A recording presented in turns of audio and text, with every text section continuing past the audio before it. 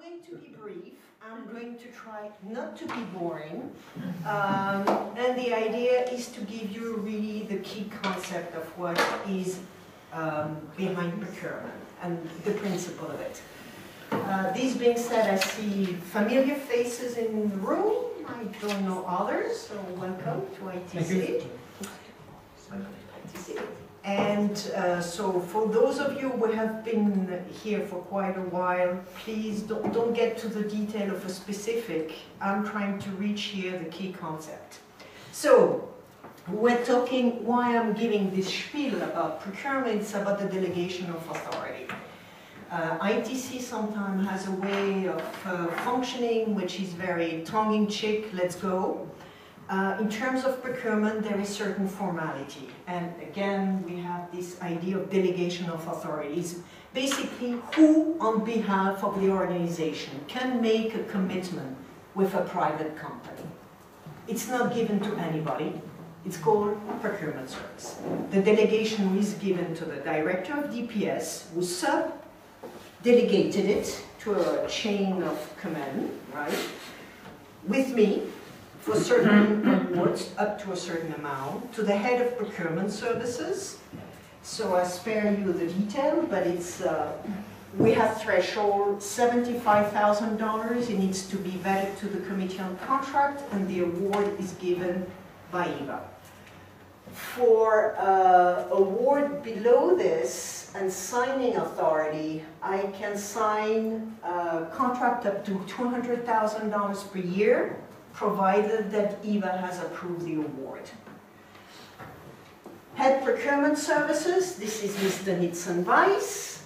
He can make decision up to award up to $75,000, and he can sign awards, a contract with a company up to $100,000, provided that EVA has approved the award. So there is one thing, is signing a contract with an external company, and there is the decision making of the award.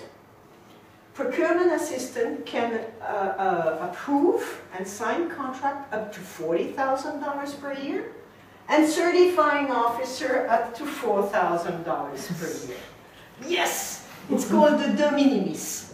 So, and we have a credit card also, which is limited. So the idea is, it's a low value, it's a quick fix, I need to order several books online, it's worth $300. Let's not make a big thing out of it.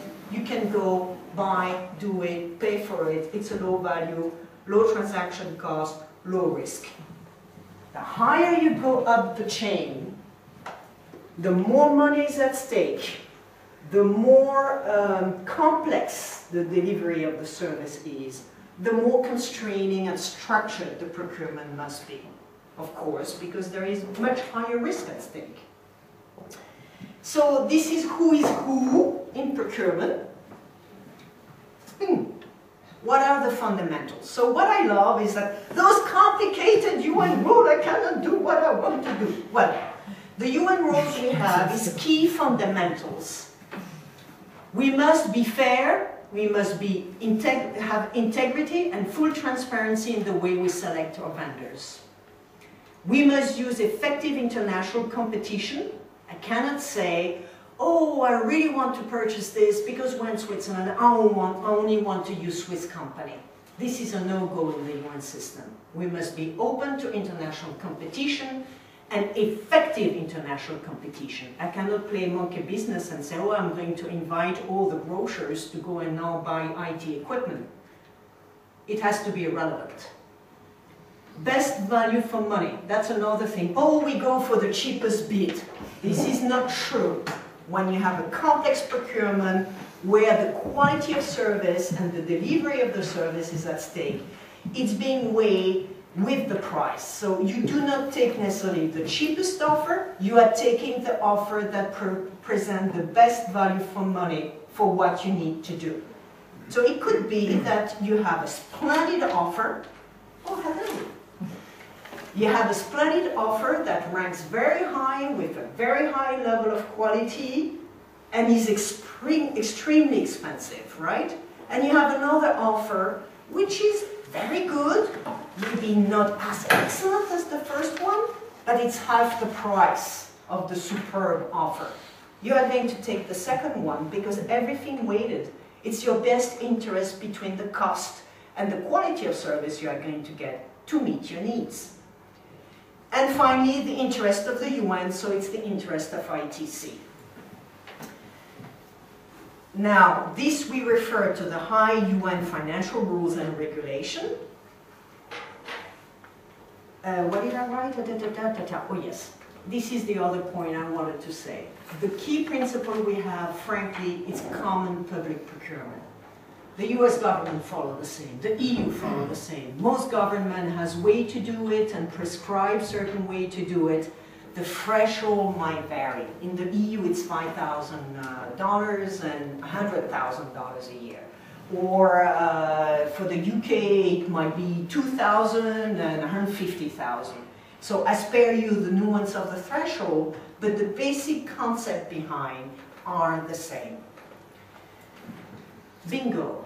So, this is an overview, and I think what I wanted to do about the selection, vendor selection process, I spare you the low value, below 40,000, it's called a request for quotation. It's usually easy. We go through, we ask quotation, and you can compare. So there is an informality, and usually the time frame is between 2 to 3 weeks, depending on what you're buying. The more complex services require a certain formality and a process which is much more involved. So we make you sweat at the beginning. We said, what is it you really need? Write your terms of reference of what you need. How are you going to evaluate the delivery of the service? And we are going to be very, how shall I say, rigorous at the onset of the process. Then we will send a tender to all the vendors, get the tenders, and for you to evaluate. Do the best value for money, and finally we will select the vendor that offers usually the best value for money. So I don't want to be too long and get through the detail. Ethics in procurement at ITC. This has become a very sensitive issue, not at ITC but within the UN, and since it has been a sensitive issue in the UN, it is a sensitive issue in ITC. Zoom, zoom, zoom, zoom. What do I mean by this? We had a very famous scandal called Oil for Food. We spoke about it before. Voilà. So since that happened, we went through an era of suddenly, I was a criminal until I could prove my good faith. Thank God, now time has elapsed, and we are looked in a different way. But please beware that whatever, and procurement is an essential support service function. It's not really the glamorous part of the house. I mean, we all understand this. And yet, be it our donors or member states, it's such a sensitive area, they're going to look at it, scrutinize it, and make sure that we buy things the proper way. So there is a very high, how should I say, pressure to do things the right way. So we keep our credibility. There is a whole ethics, and I think I refer to the fit, fairness, integrity, transparency. And this is really how I evaluate the vendor, how I manage the contract with the vendor, how I select the vendor, and so forth and so on. So it's through the whole life cycle of what you get from an external party. Not just at the onset how I choose who is going to do the job, but once they do the job, you also have a duty of fairness towards them. Up to the end. Roles and responsibilities. Here what I want to highlight is the key principle of segregation of duties. You have a requester who said, those are my needs. This is what I need for my project. This is what I need to do video filming and footage in Thailand. This is what I need to do my research for trade, and so forth and so on. You are the one specifying what you need for your job. Procurement's role is to say, how am I going to get the vendors? Who is the pool of people? And I'm going to carry through the process to support you in the evaluation. So there is a clear segregation of who is doing what. And we are in a system that will never give a budget to somebody, decide what to do, and decide who to give it to, and decide how to pay it, and pay it. You know, the system doesn't work this way. They always give it to at least 2 hands to make sure that reduce, corruption, fraud, and everything. Sourcing of vendors, this is an art in itself. At times, especially in ITC, we are buying laboratory equipment in Lesotho, greenhouses, trade research, specific data with 4 decimal points. What else do I have? Special workstation for developers. So what we procure, to what was alluded before, the UN, for instance, to the support of peacekeeping, is going to buy for 25 million of ration pack for the troops. The tendering itself is a very high value. In terms of transaction, it's maybe few, but a rat pack is a rat pack, Here we go from trade-related to data, to workshop, to IT equipment. So it's very diverse. Sometimes it's extremely, I wouldn't say a niche, but it's very specialized in different areas, so we are quite broad. ITC internal checks and balances.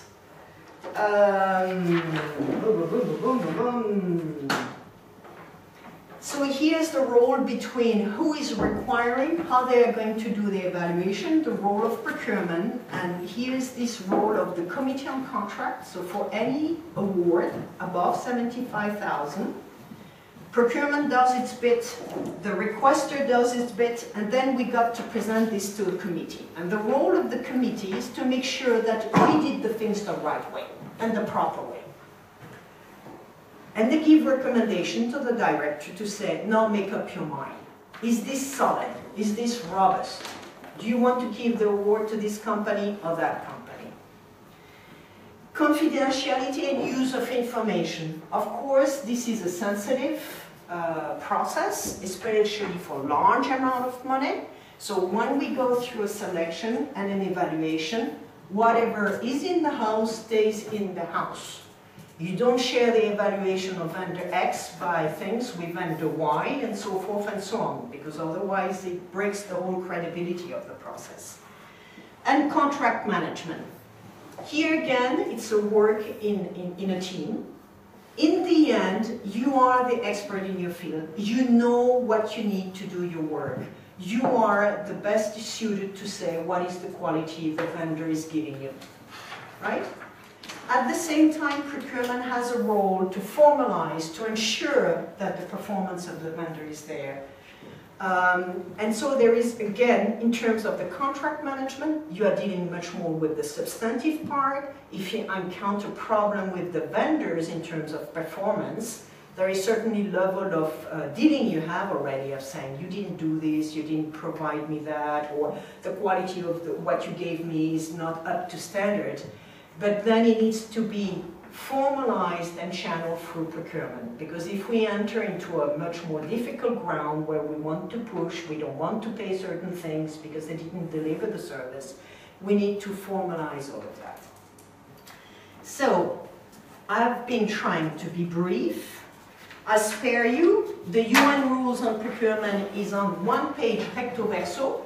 It's common sense rule. We have a procurement manual, 400 pages. But you know what? That's my business to digest and to help you out in this. So we will not go through the whole nuances of processes about procurement. Thank you, Sophie. Any questions on procurement? No questions? Why we thought it was important in the delegation of authorities, we had a few cases of people going and signing contract on behalf of the organization, so beware. We try to make it easy at times, but also we're going to challenge you when there is issue where we feel there is no ground really, or there is too much, I know this company, only this company is going to do it, because this is not the trend.